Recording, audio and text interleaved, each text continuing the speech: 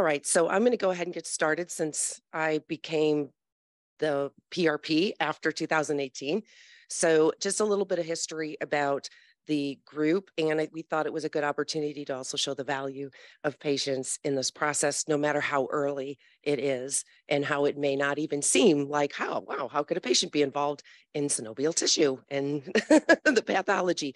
So in 2018 at OMERACT, I was not in the working group. I was in the audience, but what became really apparent was we have this really amazing synovial tissue biopsy where we're moving towards precision medicine, and we need medicines to work early so that people like me and Deb and everyone else can have an opportunity to achieve remission and match people with the right treatment at the right time. So the science is amazing. Science is necessary, but one of the things that came up in the last SIG was some of the non-patients had the biopsy performed on them, and quote unquote, I was up and running and skiing in 2 days. So it seemed like, wow, this is amazing. It's pain-free. This is novel. Well, the problem was not all of the patient perspective, and the patient who had the same biopsy had about a month recovery time. So it was a real eye-opener.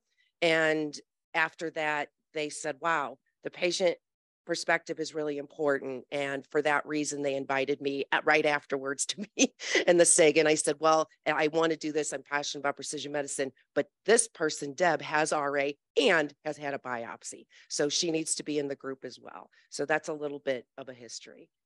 It has definitely been, since that happened, I met Orly and we've been talking about the synovial biopsies. And when I had mine done in Wisconsin, probably 15 to 20 years ago, it took me about 3 weeks to be whole again. And they didn't give me a steroid shot during the biopsy or after the biopsy. So again, when they were talking, and they're going to talk a little bit more about that, but what was really interesting to me is I'm like, well, that would have been novel, because if they would have given me the steroid shot, I wouldn't have had the inflammation, and I would have felt better almost immediately. So it makes it more tolerable from the patient's perspective. And again, I'd go back in for one if I was giving a steroid shot. So. Just wanted to add one more thing after that. And then kind of leading into what the presentation will be about was there was a question that evolved from that SIG, and it was, would patients participate in a trial to get a biopsy if there's pain and issues involved? So that is very important to mention, because that did derive out of that. Yeah. So I wouldn't have signed back up for one if that was the case. So thank you very much.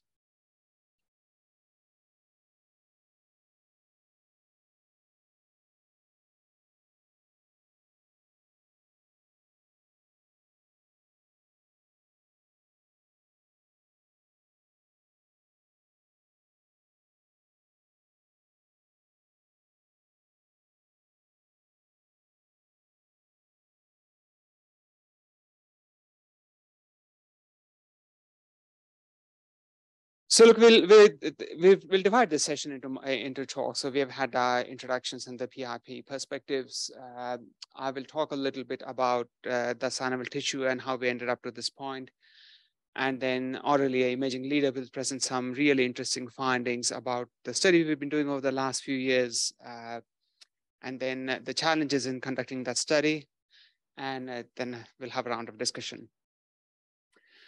So for those of you who don't routinely do synovial biopsies, are not very aware of this particular niche area of rheumatology, the synovium is the lining of the joint, and typically we do the biopsies from the knees, but several of the joints are amenable to biopsies, including wrists, MCPs, and sometimes even the shoulder. Now this is the normal synovium, and interestingly, this is one of my patients after 6 months of treatment. So nice, flat, pink, smooth, no synovitis whatsoever. These are some of our pictures. You can see that the synovium has a normal synovium has a lining which is 2 or 3 layers thick, and a sublining which has very little in the way of inflammatory infiltrate in a normal setting. But that obviously changes in the context of inflammation. So in terms of what can be done, synovial fluid obviously can be assessed. There can be macroscopic assessment of synovitis, and people have worked on the pattern of blood vessels and whether that is predictive enough of what the diagnosis, which it isn't. And the synovial membrane biopsies, which as the field has grown exponentially in the last few years with single cell sequencing and transcriptomics in particular. Lots of methods of doing synovial biopsies. So it started on with this Parker-Pearson needle, which was a blind needle biopsies, which is actually seems a slightly brutal technique, but it is actually not that bad. Arthroscopic biopsies, and more recently, ultrasound-guided biopsies. So taking on that perspective, OMRAC doesn't work in the past shows that they are safe and well tolerated. And in contrast to Deb's unfortunate experience, my experience has been quite different. So I've been doing arthroscopies. This is a mini arthroscopy, not a large bore one, for almost 15 years now, and haven't seen one flare yet. And the reason for that, I see every patient a week after my biopsy and call them the next day. And the reason for that is unless there is no synovitis whatsoever, I'll always give a steroid injection at the end, because I do think it helps the settle the local synovitis, prevents a flare of the synovium causing potential problems with leakage of the fluid and healing and so on. So I find that that should be part of a routine practice. Deb, did you have? Okay, perfect. So in this, as you can see, both the arthroscopies and the ultrasound-guided needle biopsies were safe and well tolerated, although they weren't directly compared with each other. Subsequent to that, there's been a lot of progress with OMRAC, and the next step was to validate minimally invasive ultrasound-guided biopsy technique by the OMRAC filter. And it was found that the tissue that is obtained is actually quite comparable. And indeed, this was led by Cosbit Salas and Francis Humby from the London group and was subsequently published. We contributed our biopsies as well. So 159 procedures from 5 centers. All the biopsies yielded good tissue, which was gradable. These were consecutive biopsies. And all yielded RNA of significant quality and quantity for subsequent transcriptomic analysis. So we know that rheumatoid arthritis has lots of different phenotypes. It's heterogeneous, and some people are ACPA positive, some are negative, some people have B cell infiltrates, some are remarkably devoid of B cells in terms of the synovial tissue. And despite the fact that the synovial tissue is the main target organ, it is still not very, very clear, despite all these years, what is the exact relationship between the pathology and the therapeutic response. Apart from the fact that the technology has expanded exponentially. And we think that RSIG may complement other OMRAC groups. So the goals were to create a quality score for synovial tissue biopsy analysis using the Delphi method or the Delphi method, and complete a multi-center synovial biopsy tissue study to identify the relationship between pathology and the response to treatment. So this work, a lot of work done by Aurelie and Doug Hale in this to create recommendations. So we had, there were multiple rounds of questionnaires sent to people with an interest in the field in a Delphi survey, and there were 3 rounds of iterative refinement with each round, and anonymized details were then sent back to the participants. This was subsequently published as a consensus of the EULA synovitis and the OMRAC synovial tissue biopsy groups. The highlighting doesn't show up all that well, but essentially the criteria were for clinical practice and for translational research. So in clinical practice, minimum of 4 biopsies needed to be retrieved in small joints, in different areas of the joints. A lining layer should be seen, a morphology of the synovial tissue should be preserved. There should be a semi-quantitative score and a synovial score, and pathotype should be described. Very similar in translational research, but a minimal of 6 biopsies, and I'll come to why that is so. A lining layer, the one I showed with the 2 to 3 cell layers, that's critical to identify that that's the right tissue and perhaps the sublining. Again, a synovitis score, and analysis could be semi-quantitative or quantitative. So our next step then was to define Synovial histological markers of response to treatment by the OMERACT filter. And the reason we come to that, as I said, that despite the previous studies, which were rather small, done in number of centers, we thought it's good to get all the centers together and have people do, analyze the biopsies so as to see whether they could predict response to treatment. Particularly as attempts to identify biomarkers from a blood sample have generally been inconsistent, and we don't have too many tests which have been well established for that. Of course, synovial biopsy is not routinely yet established as a standard of care or in RCTs, a choice of therapy or prognostication for a range of different reasons. I guess one of the main reasons is there's lack of access to expertise, or even if people collect the biopsies, then people are a bit unclear as to what do we do with it, what streams do they go in, and how are they processed. But now with the ultrasound guided biopsy technique, things are a little bit better. And obviously in OMERACT 2018, we presented the results of the biopsy handling and the analysis. So these are some of our pictures from arthroscopy, and I hope you find them interesting. So this is a normal synovium, one of our patients with, who treated for 6 months of treatment, effective treatment, nice flat synovium. This is a rheumatoid arthritis baseline. You can see the frondy synovial tissue with typically straight blood vessels. It's quite congested, but not that much. In contrast to psoriatic arthritis, which is highly inflamed, tortuous blood vessels, typically quite friable, bleeds when you try to do a biopsy. And this lace-like structure that you see here is the so-called pannus, which one keeps on reading about in the literature, that eats away at the interface of the cartilage and the bone. So histology-wise, there are a range of differences. So we've talked about the normal. In rheumatoid arthritis, the lining layer, so you can see that the lining layer is considerably thickened from 2 to 3 cell layers thick to sometimes multiple, even 9 or 10 layers thick. There's a heavy infiltration of inflammatory cells, which can be very different in pattern. So it can be more diffuse, so all the red or brown, if you like to call it. So those are the positive cells. So here you can see they're quite diffuse, as opposed to nicely in a follicle here called as ectopic lymphoid follicle. And the staining can also be diverse. So that's staining the brown stuff with the TNF, and that's with the T cells. Subsequently, there have been more attempts to standardize this a little bit. A lot of this was led by the London group as well. So these are some of our pictures showing follicular patterns. I said so that's the typical lymphoid follicle, ectopic lymphoid follicle with CD45RO for T cells, CD22 for B cells, and CD68 for macrophages, as opposed to a more diffuse type of infiltration here. Now, a landmark paper that was published at around this time in 2014, 2015, did transcriptomics on those 4 types of samples.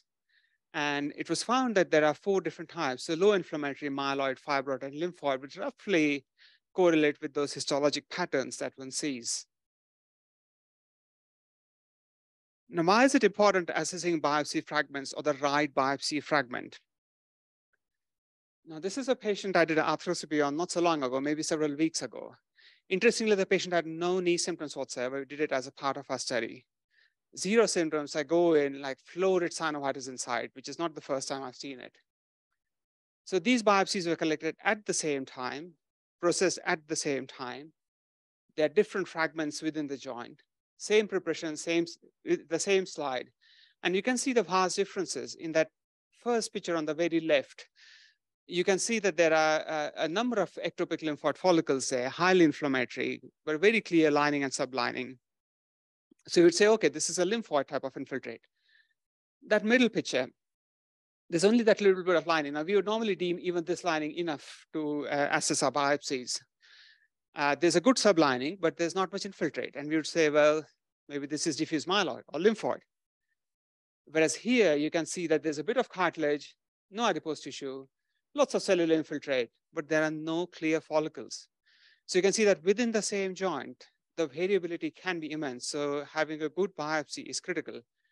And I'll also emphasize that these were done by arthroscopy, where there's a lot of freedom, shall we say, to pick up whatever area of the joint you want to do, because you're actually inside the joint.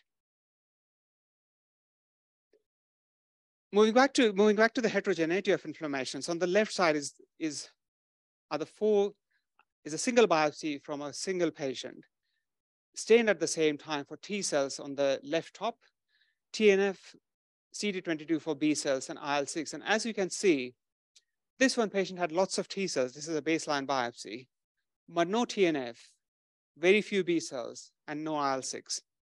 In contrast to another patient on the right-hand side, where the red stuff's a positive one, lots of TNF, hardly any T cells. So we know that not only is the inflammatory infiltrate heterogeneous at the H&E level, but even when you stain it, the cellular composite is very different. One of the issues has been that although there are a handful of centers, there is a lot of heterogeneity and methodological heterogeneity across centers. We thought that prior to addressing some of the newer techniques, we need to standardize immunohistochemistry across the centers. Why did we settle on SQ as a semi-quantitative analysis? Because that's the easiest one to do. So you look at the slides, quantify the infiltrate, and potentially translate it easily from the bedside to the bench and back to the bedside.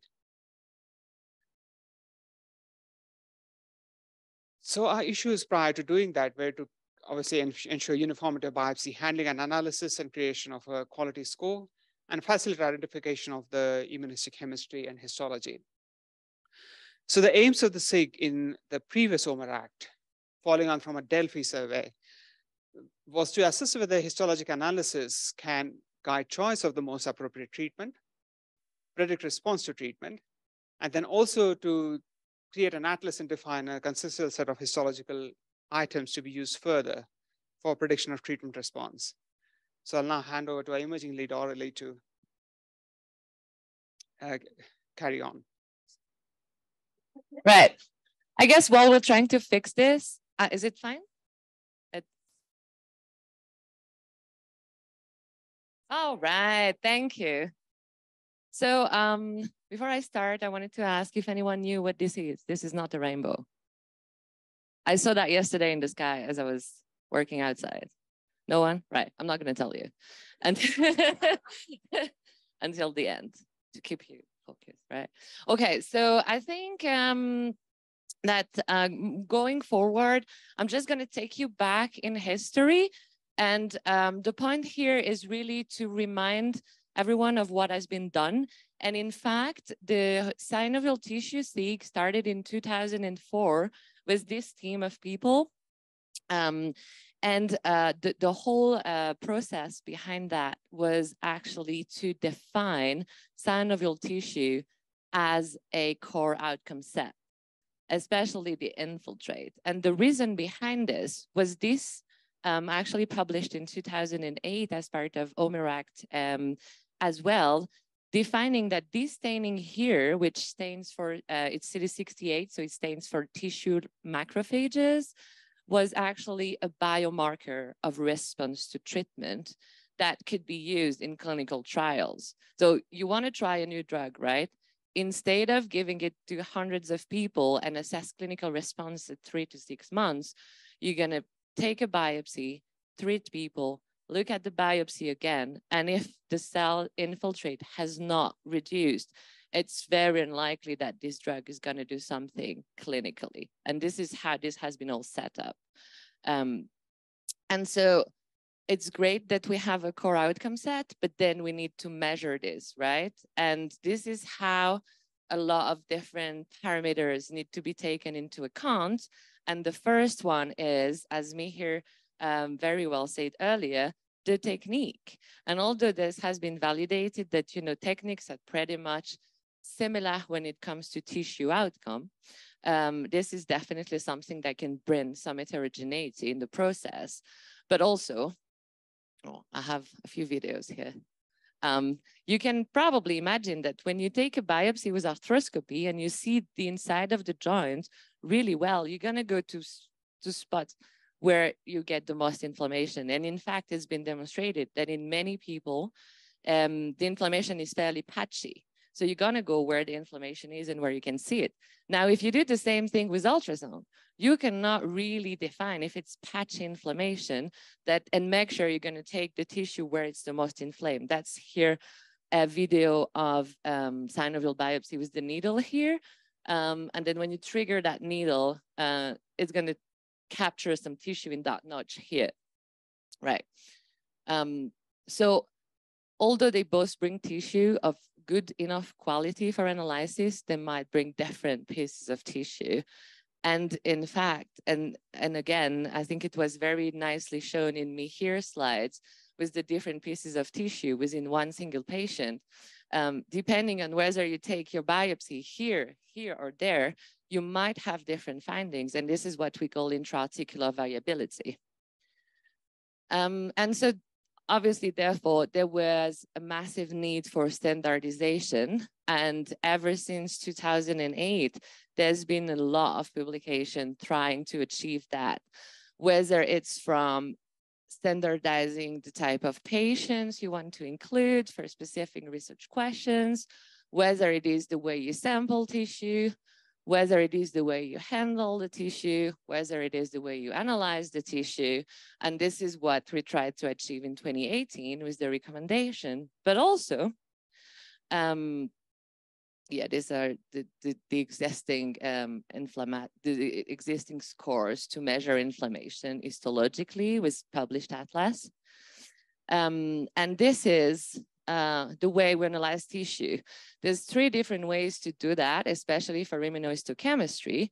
The first one is you take your slide, you go under the microscope, and you spend hours having a very hard time counting each and every cell that you can see on the slide.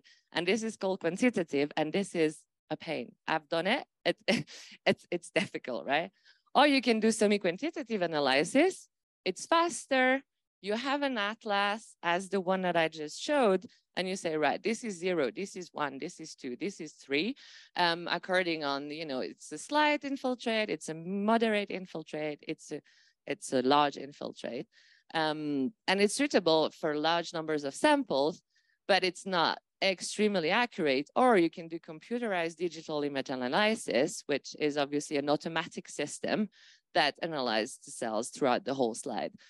I want to tell you that none of these have been developed for computer. This is basically microscope based. And obviously we don't really, a lot of people now have moved onto the software and computers. So none of these have been developed for that, right? But back in the days, there was this study that's from 6 centers, took 12 different slides, stained with the same staining, sent across different centers to analyze whether or not there was a good inter-observer agreement across different techniques. And the results were pretty reassuring, as you can see here. For quantitative, semi-quantitative, or digital analysis, the agreement was roughly 0.8, which it's not bad. This being said, despite that, we wanted to go further, and this is how we came up with this standardization process that me here presented, so I'm not going to go into details. Now, if we manage to standardize sampling, handling, and analysis, when it comes to reporting, there was a massive heterogeneity. In fact, this is pretty much what we're doing, and it's not great. This is an example from colleagues from Dublin of reports from histology of pieces of tissue that's been taken from clinical purposes, sent to the pathology department saying, hey, can you see something that is evocative of infection, of rheumatoid? And these are the reports. None of them are coming as a similar report. And I suspect that because of that, none of them have been really helpful. And therefore, we needed to standardize also the way we report results. And in fact, when we did that project, and Mada, you were involved heavily in this, we wanted to do it for both clinical practice and research. But in fact, when we went into literature, we were unable to find any publication allowing any form of standardization in the literature review for clinical, and this ended up being a research project.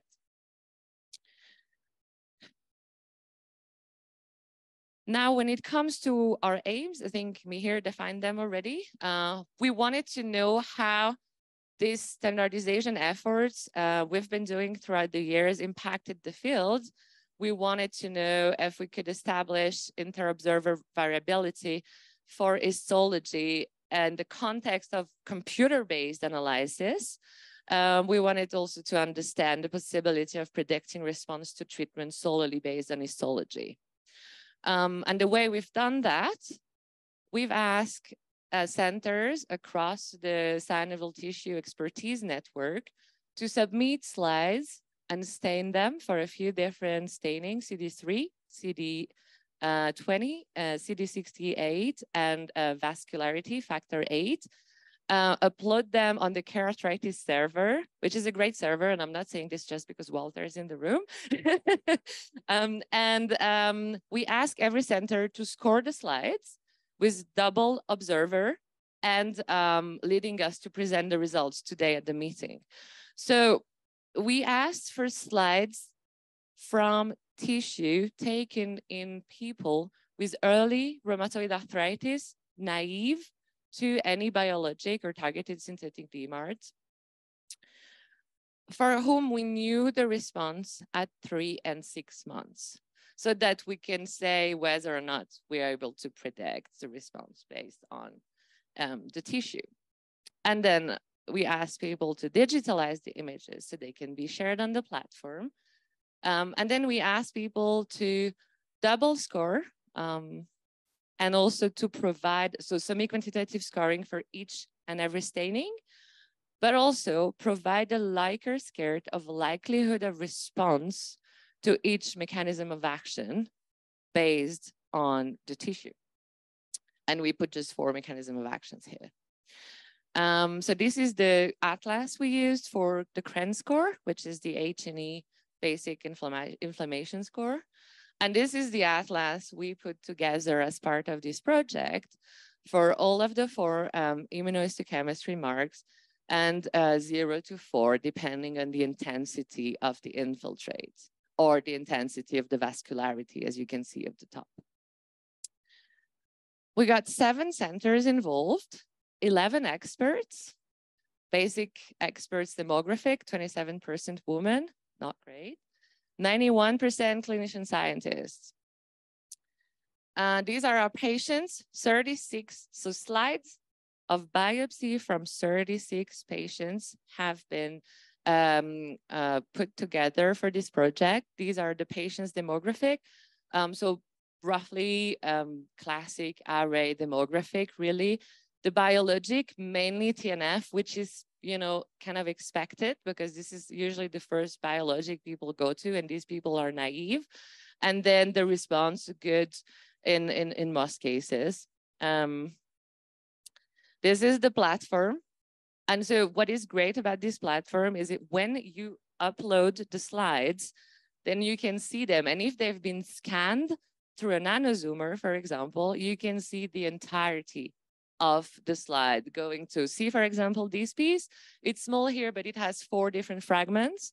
And so you were able to just move from a fragment to the other. So you can see the entirety of the tissue, and this for every single staining. And this was the case for every single patient. And then we were asked people to score on the platform directly with all the different marks. And we asked for also the presence or absence of lymphoid aggregates, the pathotype that Mihir showed earlier, and the CREN score, and also the Likert here. So is a patient likely and unlikely to respond to this or this mechanism of action? And so these are our results. So here we have every single user, and this is how good their scoring correlated with each other. So the bigger and the bluer the cycle, the higher the correlation is. So you can see when it comes to semi-quantitative score, it's actually not bad. For those who want the numbers, they are here. And so roughly, we're around 0.7 across. And this is for all semi-quantitative scores all together. I don't have time to present each and every of the scoring parameter, but these were roughly along those lines. Now, we're looking at the Likert scale for likelihood of response to treatment. It's way more heterogeneous. And in fact, there's one user here, user number 3, that seems to go completely opposite way than the rest of the cohort, which is quite interesting. And I'm not going to try and single out anyone here, but there's something really interesting about this, is that that person was the only one that wasn't a clinician, which is quite interesting if you think of it, right? Because it means that somehow, when you try to modelize the gut feeling of the clinician, you have to have some form of experience in doing it to maybe go with the rest of the group. But this being said, even across the other users, it was quite heterogeneous as how they correlated one with each other. This is another way of looking at the results, right? What is kind of interesting here is that all of the correlation between the users was quite good for semi-quantitative scores. It seems that some people keep on scoring really low. Like if you see the green user, they just score everything low. And then if you look at the blue user, they score everything high. And so there's a big disparity and this is not for one domain, this is for all of the different scoring domains. So it's quite interesting. So this is the exact, yes.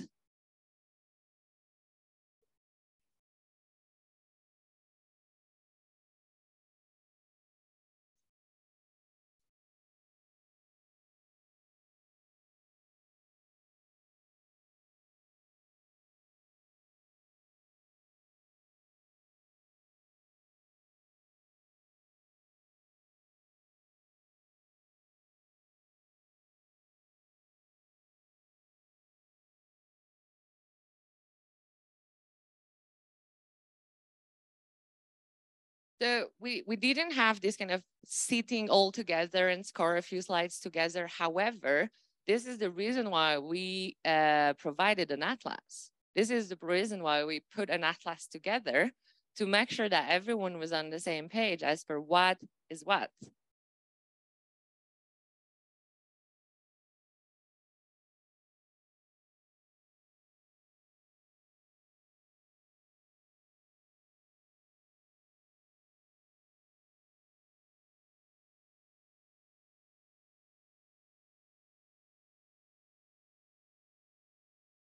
The atlas is just when you have some doubts, but the training session on how to define the aspects, what they expect, it is very important. But this first attempt in which they, on how they do in their own practice, I would say, it is giving you the information on which aspect you have to improve. So for example, it is the total CRAN in general, or one of the problems, there were no lymphoid aggregates, what I see there, from no one.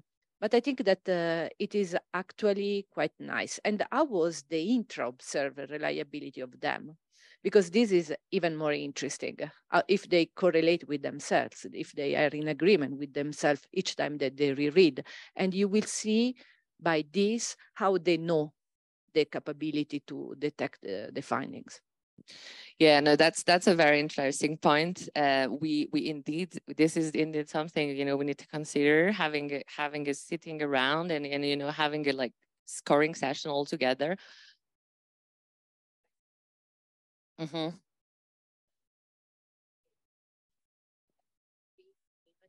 want to measure on images.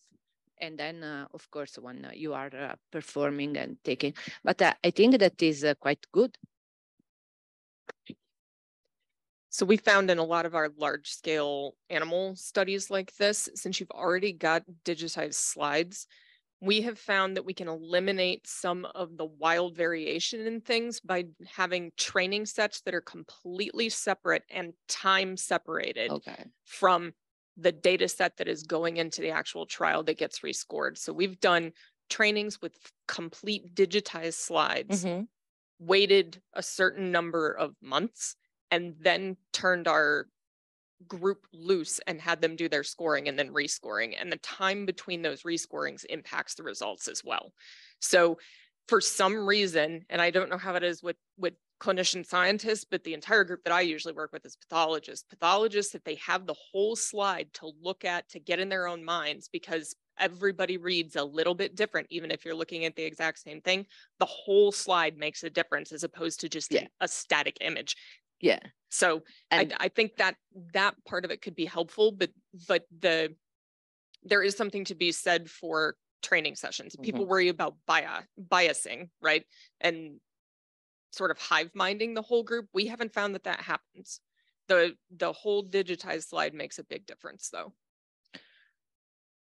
And in fact, I think that reiterates a point in Mada's manuscript when she's referring to lessons learned from imaging about the application of the filter. And I think having validated knowledge transfer tools is an important part of the sort of operability of what you do subsequently, right? So if you want to train other readers to score the same way that you evaluate your slides, you've got to have validated calibration tools that have been shown to perform. Yeah. Yeah. Yeah.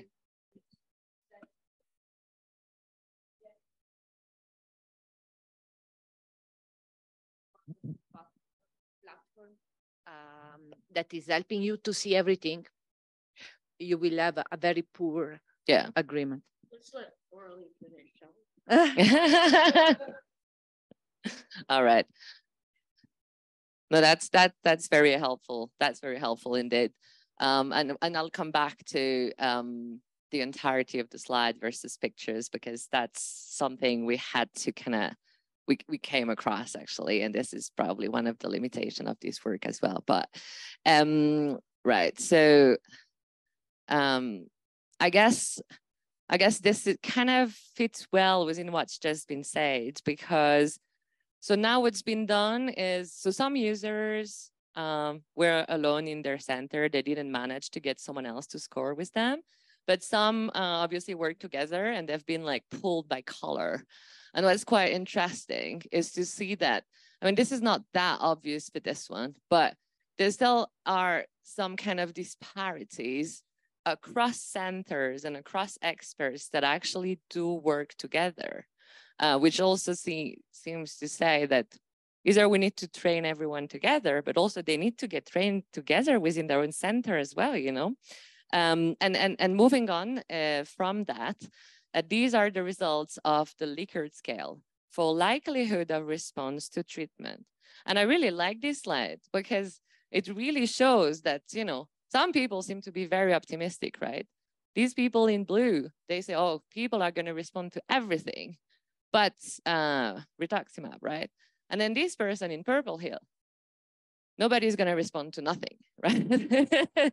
Which, you know, is quite interesting if you think of it. And some people seems to be skewed towards one drug or the other, which is also interesting. But now this is the people within the same center pulled together. So these people in purple, the very optimistic one and the very pessimistic one, they work together. And, you know, it's likely that when they did the scoring, they didn't necessarily talk to each other either, which is, you know, quite interesting. But down the line, there is a big disparity as per what one physician thinks the response would be based on the tissue.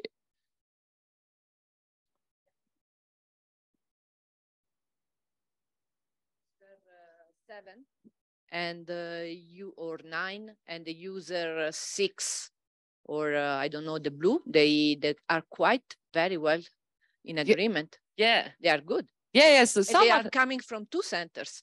Yeah, as well. And they are trying.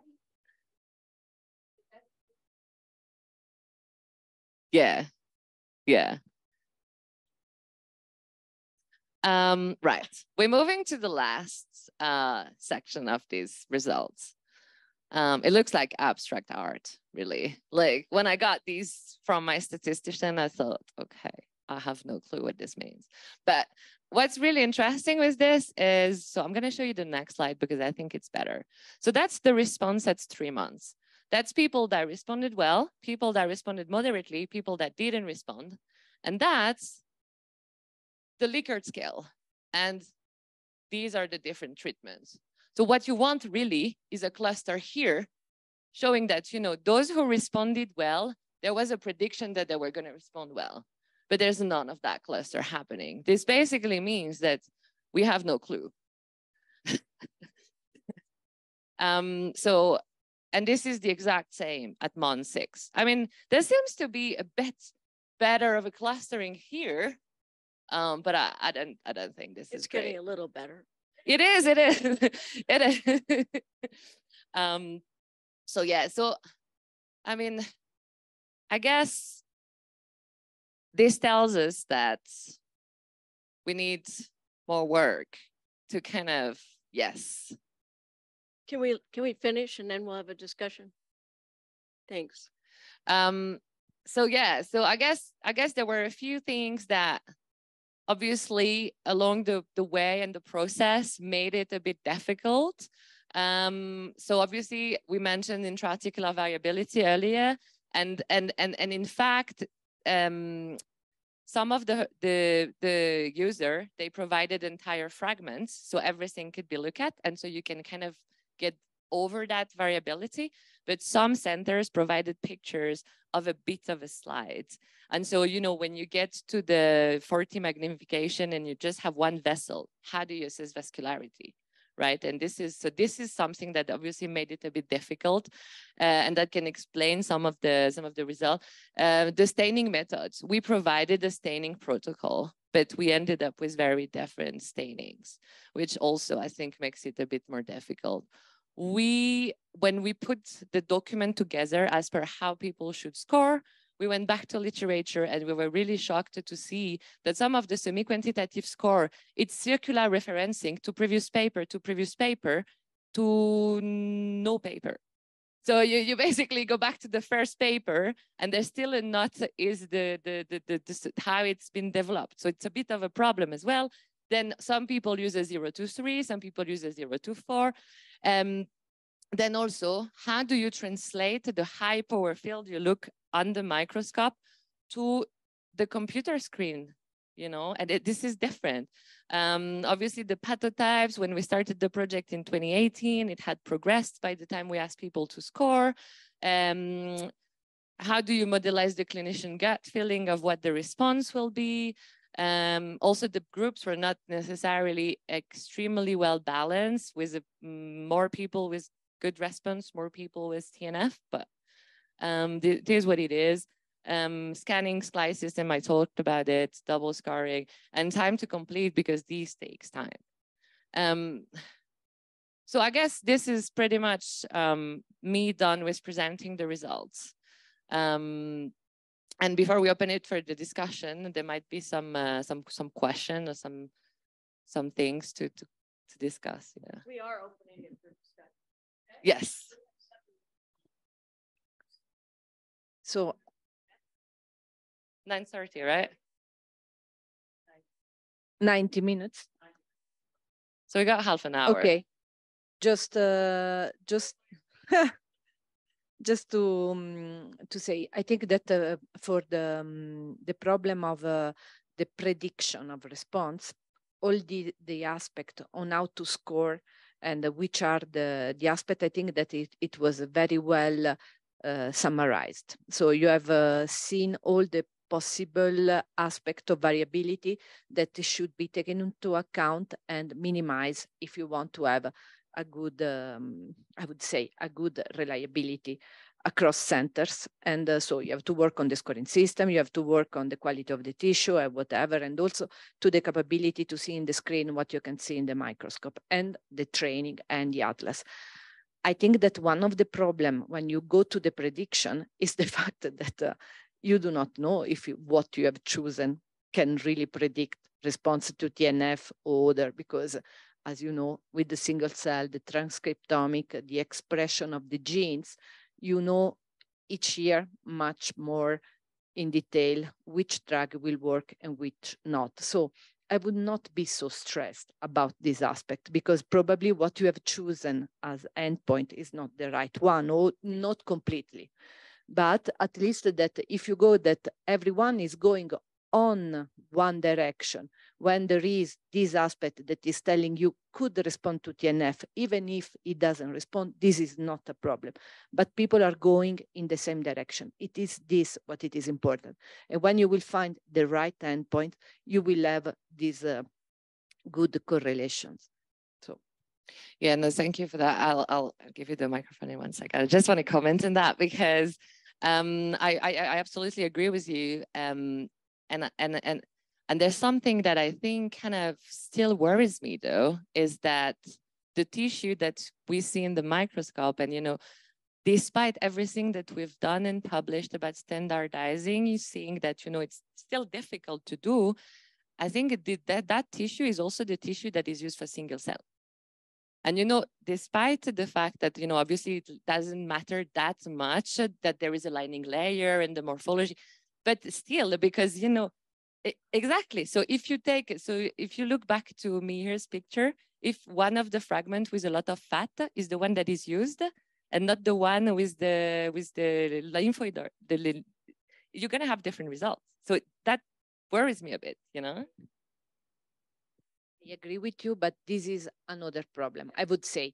So it is another aspect of the variability of this kind of technique, like we are doing with ultrasound. So is the acquisition. So I think that you have to work in parallel also on the standardization of the acquisition of the tissue.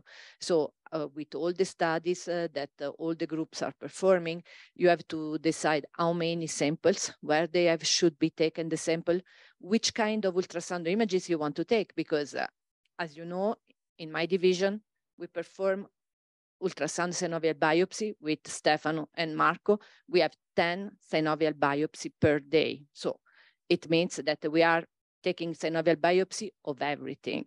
And may I tell you that even when you do this, I can see if I enter in the room that for me, what it is taken is not really the inflammatory one. So I would say, then they say me, yes, but I'm working on remission. It's fine. So in that case, I completely agree. But if my top level expert and me, top level expert of ultrasound, can disagree on what we have to take, can you imagine delay people taking biopsy? So I think that you have to work on that. Where you take the tissue, how you take the tissue, and then the handling. It was what we found in the Euler project. So look, I may just interrupt there for a second. So all really excellent comments. I guess some of the literature that has been published since that study and one a bit before that study is that there appear to be certain patterns which predict response to certain treatments. For example, you know, more of a myeloid pattern supposedly responds better to TNF versus a more lymphoid pattern and so on. But I do think that the variability between the biopsies in itself is a problem also at a level of predicting response, because if you don't see the right pathotype, you might argue that it's not going to respond, when in reality, that pathotype is present in a different fragment which hasn't been seen. So taking those comments on board. Quite a bit of work has been done on where the fragments should be taken from and how many fragments. Some of them comes from the older literature. One obvious limitation in ultrasound guided biopsies, particularly when taken with a needle, is that there is one portal which you've entered into, and with a needle, there is only so much you can biopsy, even if you move the needle to either side. There's a bit more freedom with portal and forceps, and probably even more freedom with arthroscopy, and that's just the way it is. You know, nobody can change that. I guess we've got to take that into account as well. So one point we haven't put there, but I might just put going forward is what I'm hearing. Would it be reasonable then to perhaps provide a set of slides, and after a period of time, remove all the score and get people to rescore after a set of training slides, and then see how things change and whether things change, so that will make obviously the study more robust. What we have done, because synovial tissue biopsy is very much closer to the ultrasound standardization. If you use the stepwise approach that we have developed for ultrasound, so when you go on what you define, also the definition of inflammation, also to teach your, I would say, histologist, pathologist, to make it, how to improve the reliability when you have some problems, or images, discussion, Delphi, or whatever. This part will take some things, but if you do it in a standardized way, will be very fast. And if you have this backbone really hard taken, so very good, it will be done in 1 year. Once you have standardized all what you have at the beginning. This will be very fast, because then you have you agreeing, you have you having the right atlas, you have this, that it is, how do you say, what the care software, and then you will standardize with this, you can make the software, the artificial intelligence of this, it will go fast. For the prediction, who cares? We are working a lot on omics. In 1 year, 2 years, you will have also the response. The problem for me is not the single cell, because for me it's the position also, where is that also probably predict a different response, where you have this inflammation in the synovial tissue, you know. So can you elaborate on that a little bit, Marta? So when you say I think that if you have some cells in the lining or the sublining, you will have a different, I would say, activity, response, or whatever. Yeah, probably the subsets would matter there. But, you know, getting the histopathologist to be involved is very difficult. Sorry, Walter. I sort of missed something with the discussion in regards to linking what you see on the histopathological slide with treatment response. So there's a lot of things that influence treatment response, and that to me conceptually is a multivariate analysis. And I didn't see how you did that. So to me, it looks like you did a univariate analysis of some sort, but there's an awful lot of other factors that are going to influence treatment response. So it ought to be a multivariate analysis. And I'm just wondering if you could elaborate on that step. Yeah, no, I definitely understand what you're saying. We are looking at 36 samples, 36 samples taken for 36 patients. We were not going to do a very fancy statistical analysis here. We were just trying to modelize. We're not saying, okay, we're doing this study where we're going to predict how people respond. I think we were more trying here to say, okay, how does that look? If you ask very simply to a clinician, what do you think the response is going to be? And this is all we did. We're not there to do a multivariate analysis. And this is a different project and it would be really interesting. But this was not the point of what we were trying to do here. We were more trying to modelize the clinician gut feeling of, you know, and you know, we're showing that actually we can't really predict anything, but which is what we know. But there is a way you can address that, right? So with your study design. So it's one thing if, for example, you're taking all comers and bio-DMARD naive and bio-DMARD inadequate responders and so on. But you could have, for example, at least take those patients who perhaps are just taking standard DMARD therapies. In other words, you can focus on a specific patient subset that, you know, perhaps people are about to start a DMARD therapy very early in their disease course.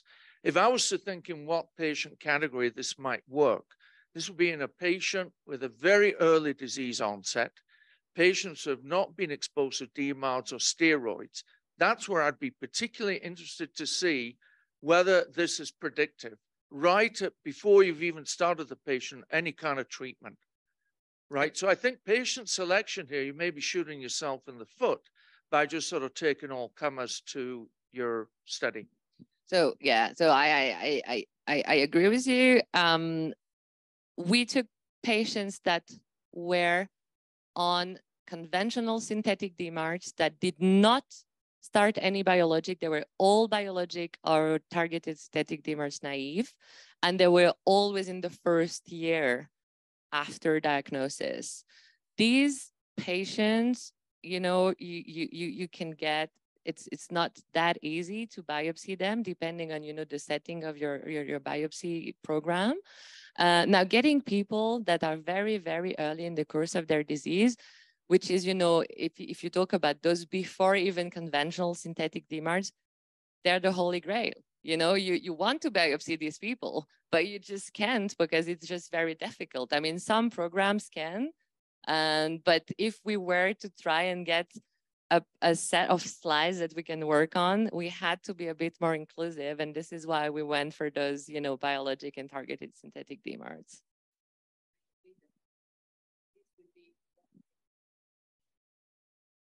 First, what they want to know how to be sure that once they have standardized, they are reliable, their gut feeling will really predict something, I guess. So just on that, oh, sorry.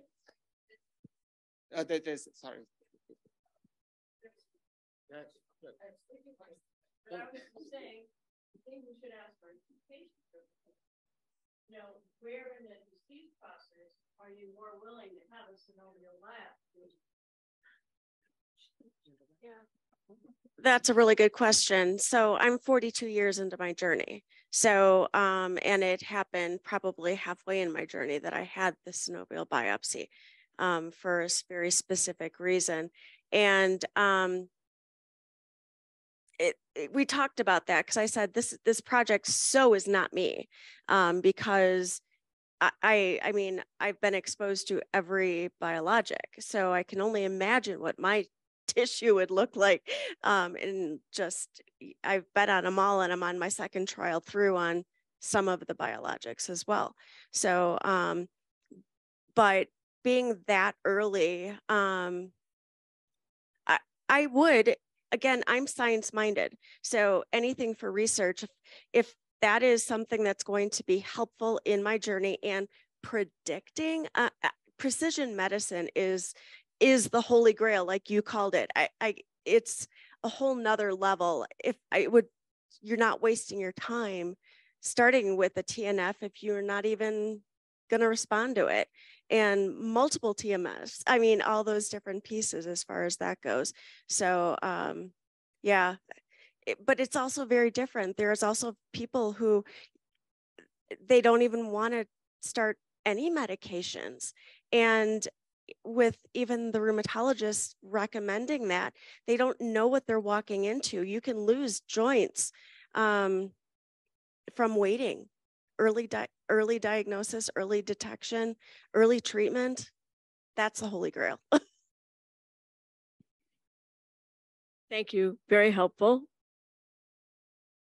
I'm aware you are all, you know, these studies from Constantino Pizzalis in Britain. And I think what came out was, for me, relatively frustrating in concern of synovial biopsies and histology and immunohistochemistry. The prediction was poor. But if they did expression profiling, this is the study by Miles published in Nature Medicine, then it was far more predictive for treatment response. And I think, and maybe it's, you know, because of the cytokine milieu is different, even if you do not get the right patch, inflammatory patch, but still you may, if you have a myeloid type, you may have other cytokines present and other transcription patterns. And this you can far more, or probably it looks like this is way more predictive for treatment response.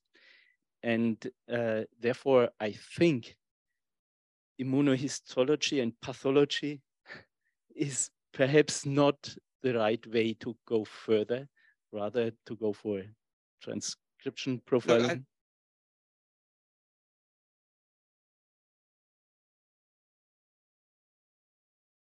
Not probably need that, but we need that for being sure that we are taking synovial tissue, because the synovial tissue is still retrieved by the clinicians, and you have to go, and this is important. So I think I take both of those comments on board. One of the things with COSA's study was, it's a beautiful study, but I'll remind people that it compared two drugs that were both active against B cells. So one could argue that we're comparing treatments that are broadly, well, lymphocyte active. So they excluded the TNF pathway in some ways. So perhaps that's why they didn't see that much of a response. But I do absolutely take on board that the newer sequencing methods will supersede this. But if you take that a step further, what's really going to come now is the spatial transcriptomics. And one cannot interpret that without a good knowledge of immunohistochemistry, which brings us back to standardization of immunohistochemistry. Because no matter how good the spatial techniques are, which we've been involved in the last few months, you still need the background, good quality tissue to be able to select a region of interest to be able to interpret the spatial. So I think it'll eventually come full circle where we standardize in a way that the whole thing can be put together.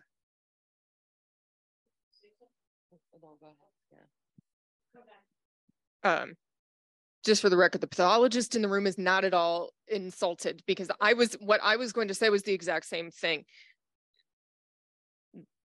A lot of us, especially those of us that have gotten elbow deep in running a core facility, your whole presentation was like me looking at pieces of my career that I'm working on right now, because pathologists who are skilled in validation of tissue collection, processing, and immunohistochemistry methods are all getting involved in the spatial transcriptomics, genomics, because I do think that that is a large wave of the way that this is going to work out, because we're finding that it's more predictive for all kinds of things. But your foundation has to be the tissue is collected properly, it's fixed properly. What are you embedding in it? Who's cutting it? How is it going on the slide? Because this makes a huge difference. And then your immunohistochemistry protocol, as you were describing that, I was like, oh, I've lived this so many times. The problem is immunohistochemistry is as much an art as it is a science, regardless of how well your protocol is written. So you could have the most beautiful protocol in the world with every single step and every single volume, protein concentrations, yada, yada, yada, all written out. You send it to another facility. They have the exact same auto stainer that you used in the place that you validated, and it does not work. Controlling that is so incredibly difficult. So one of the things that we find somebody who is very good at validating these protocols and let them start to figure out how do we manage the difference in facilities and people handling it. Because even I have found in my own facility, I have a technician, everything works. I have another technician, about 50% of it works. Same facility, same room, same auto stainer, two different human beings. Yeah, it's like, I mean, we joke all the time, it's like voodoo, right? So, I mean, it really is. And my one technician, I always tell him, like, you're a wizard. I don't know how you do this, but it just works. But the other thing that I'm curious about, because you were talking early about nanozoomer versus microscope versus these things, the other part of what I do, which is an equally large problem, is what platform of whole slide scanner are you using? And NanoZoom at this point is one of the most widely available, but it's incredibly out of date. That's part of the problem. So one of the ways that we are getting around this is finding centers that have a more up-to-date scanner that is being actively used in human path clinical practices, where there is an individual with expertise who is validating for diagnostic use whole slide scans, whether it's just H&E or immunohistochemistry. And we're having folks, because in the grand scheme of things, if you get your, make your slide at all these different facilities down, it's not such a huge added expense, especially in a study of this size, to ship all the slides to the exact same scanning facility to get it done. And then you standardize that piece of it and eliminate the problem. So if you find somebody that's got a brand new, depends on which platform you're going for, but Philips makes some incredibly high resolution scanners that most pathologists rate as being as good as a glass slide, or Leica makes a few of them. Olympus has one platform that's incredibly great for immunohistochemistry that's also immunofluorescence based. So there are specific manufacturers of scanners that pathologists almost exclusively rate as being a better platform for doing this kind of thing. And then if you upload them into this glorious software, which works great, by the way, then you eliminate that piece of your problem. Yeah. But the immunohistochemistry thing, like you have my sympathy and my it pains, because I know that it's so hard. It's so hard. Yeah, no, thank you for that comment. I think we basically started with the idea that people were going to send us the actual slides, so they were going to be scanned and then uploaded, but this didn't work. it didn't work, you know.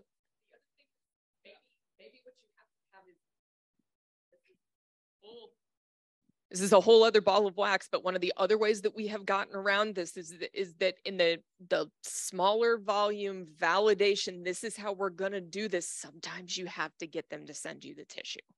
I think one of the issues also is that, remember, the study was done with no funding. Right. This is like zero funding. So it is all on personal connections. Yep. People having their Yep. biopsies and contacting centers. So had it not been for personal connections, Yep. particularly orally, Yep. you know, we would not be here. Yeah. Because getting people to share their slides, and it's really, really difficult. Yes. The other thing I would say is don't be, I'm going to echo what she said, don't be discouraged in the least. I look at these sorts of analyses all the time. This one is honestly quite good. It's honestly quite good. I have seen spider graphs where you're like, oh, nope, nope, that didn't work at all. This one, I was like, oh, that looks pretty good. So don't be discouraged at all. I think you're getting there. I is completely in agreement. You have a lot of good starting points that you will not take so much time for standardize if you follow a standardized path on the histology and on the acquisitions. So I guess then we've got to move on to what we think the next steps to move this forward. So as I said, I'm thinking the next step might be to standardize it a period of time. And if we can have Walter Generous help with this server again, then redo the scoring after a period of time as elapsed between, people don't remember what they scored, you know, obviously that memory is gone. And then see how our results change. How willing would the people, how willing would your friends be in sending you the slides? Like, so you can, versus pictures, how willing would they be? Because like what Kara was saying, it sounded, I mean, really beneficial as far as having the same person interpreting. But I think that in that case, this could be for the future. Yeah. They have that, yeah. And it is nice to agree on what they have, because this is a good starting point for learning, okay? Then this is another question, how to get the best I can from a tissue that everyone has the best possibilities to make the right lecture and then the right prediction. But in that case, just work on that. Yeah. That's so relevant. Even in terms of scanning, most centers actually did not have even access to a nanozoomer. So in fact, there were centers, we got the slides in Adelaide, so I got them scanned for another center, including ours, saying that, look, with the nanozoomer, you can zoom up to like 400% without really losing quality. So a lot of centers did not have access. And then getting past them giving up their slides and sending them somewhere, and it's a next leap. Yeah, and I think moving forward from this, yeah, I agree. It will be very difficult to get people. Oh, can you dig out these slides? And you know, I don't think it's doable for this project. But moving forward, this is definitely something we need to look at. I think for the purpose of this project, what we should probably do is a training session and then ask for rescoring. I think moving forward, this is probably what we need to do when it comes to this. Yeah. Yeah, exactly. So we can compare. We did this for enthesitis in 2009. We published in Arthritis and Rheumatology. Before, the reliability at baseline, the reliability after the training session and the scanning, it was really great improvement. Yeah. That's beautiful. Yeah. If you want to have some information about the reliability, just make D'Agostino and then you will have information. Yeah. I'm going to roll out of being a pathologist. As a patient, I have not had, and I don't know what your experience with this is, Deb, or the way that you and Tiffany think about this, but I have not had a synovial biopsy, but I have had a whole heck of a lot of other stuff done. And the way that I think would be helpful in reaching multiple patient populations when you're talking about recruiting for something like this, never mind the money or the exact methodology or anything like that, but something where it's intrinsically even low low invasiveness is still invasive, right? Because patients are not used to having biopsies taken. I think you need to come at it from both angles though, because it's helpful for people to think through it. If it's like, oh, we want to predict what treatment is going to work, some patients are like, well, I'm not that bad yet, so I don't really want to have you like poking me and cutting me and injecting me with things. But if you also talk to them about, it saves you time, it saves you treatments that aren't going to do anything. And if you're actually worried about, if you have someone who's like, oh, I really don't want to have to get an infusion all the time, you can tell them, part of what we're trying to do is get to a point where we can tell you what we don't want to give you so that you don't have to take it. Yeah, definitely narrowing the focus. I just wanted to build on what you said. So after 2018, we have been communicating with Orally. So you put your pathology hat on, I'm putting my CEO of an international patient foundation on, since I'm not going to be silenced about it because you brought a lot to this. So in saying that, we have been doing some behind the scenes focus groups and asking patients specifically just that question, if you were to be asked. And so we all agreed that, you know, our organization does what we call peer-led education. So we are you, you are us.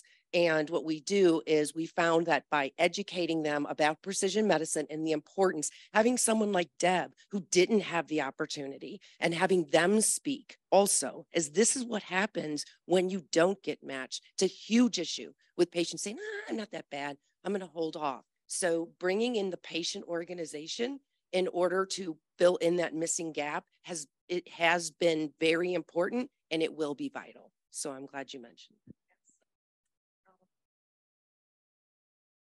Yeah, no, I totally agree with that. I mean, we've done podcasts, we've done a lot of things. We've we've done this. Exactly. The podcast was called "Changing the Word with Your Knee," wasn't it? Yeah. So we've done that, and I think these things are really important as well. And moving on from this, just to share my personal experience, as you know, I've set up a whole biopsy program now in Glasgow, and the way we recruit people. And I think, you know, some of that is kind of based on all the conversations we had. And this is to show how bilateral this is, you know, as a process, is that, so I recruit people that have swollen, inflamed joints, but I'm not telling them, right, I'm going to biopsy you and send you home. I say, we're going to do that biopsy, but then I'm going to inject you with steroids. So in fact, you know, they get something out of it. But it's, and it's great because, you know, when you phone them back a few weeks later, they actually are better, not because of the biopsy, obviously, because of the injection, but, you know, at least this is a way of, you know, giving back as well. When we were talking a few days ago, so you're already in the specific spot where you took the biopsy. You can inject the steroid in the same specific spot. So that just makes so much more sense. Yeah, because a lot of people are not necessarily, especially for knees, they're not necessarily getting ultrasound guided injections, and we know that then, you know, intra-articular injections are more likely to be efficient if they're delivered under ultrasound guidance. So that's another aspect. But right. So do we want to address the third question? And I'd like to know who hasn't signed in, so we have you on the list. I would like to address the third question. Here. I agree that all tissues have the same problem, the same challenges. Start with synovial tissue. Once you have validated this, move to other tissues. It will be even easier. But if you go to lymph nodes now, if you go to muscle now, then you have to re-standardize the salivary gland. We are doing. You have to always to think how to take the tissue, and it will be always the same. Once you have validated in one field, then it will be quite easy to apply the same standardization method to another field. I am not telling you, will just have to take care of the tissue, of the anatomy of the tissue, not of the standardization part. And I think this will make things much easier. When we started with synovitis, we took 10 years for standardizing, for learning how to standardize. When we moved to other diseases, the other scoring system, in 1 year, 2 years was done.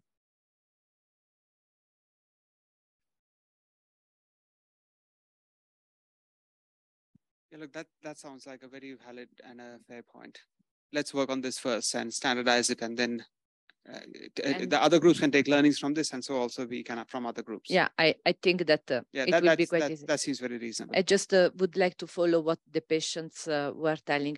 I think that your contribution in that is so important. So your understanding of the disease and the challenges is something that it is very important, especially in countries where the synovial biopsy is not part of the clinical process. In Italy, it is. All the patients with arthralgia goes to this. We make synovial tissue biopsy of everything, tenosynovium, things. So it is quite easy. And more you make, more it enter in the mind of the patients.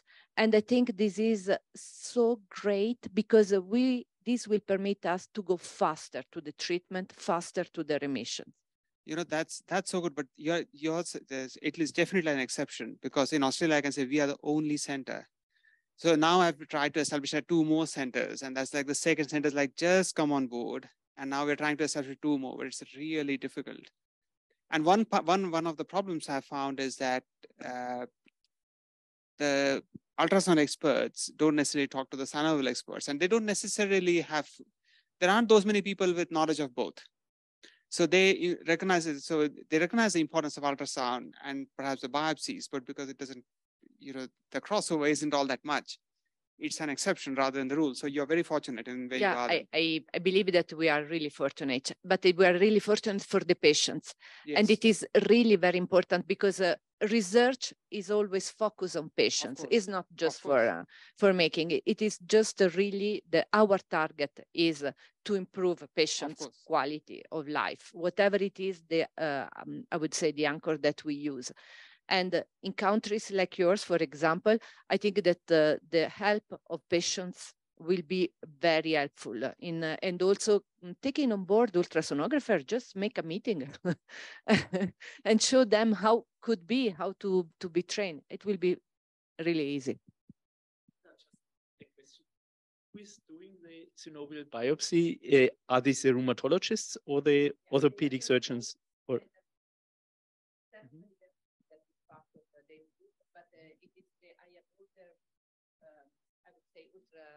clinicians, ultrasonographers that take in biopsy, that they are very excellent.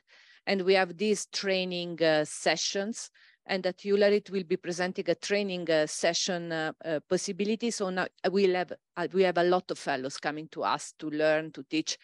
In a really standardized way, they are able to take everything. Yeah, and to add on that, we developed this ultrasound biopsy program with Euler as well. That is now at a 2 days course every year, and there is a full half day hands-on with the biopsies. It's we use cadavers. So yeah, that's also, I think, something that will help the effort of standardizing as well.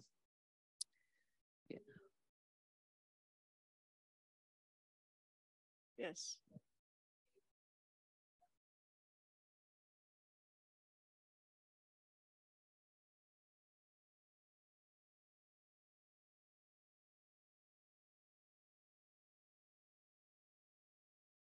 So we'll end on that note. Yeah. Okay. Thank you very much, everyone. Great job, everyone. Thank you.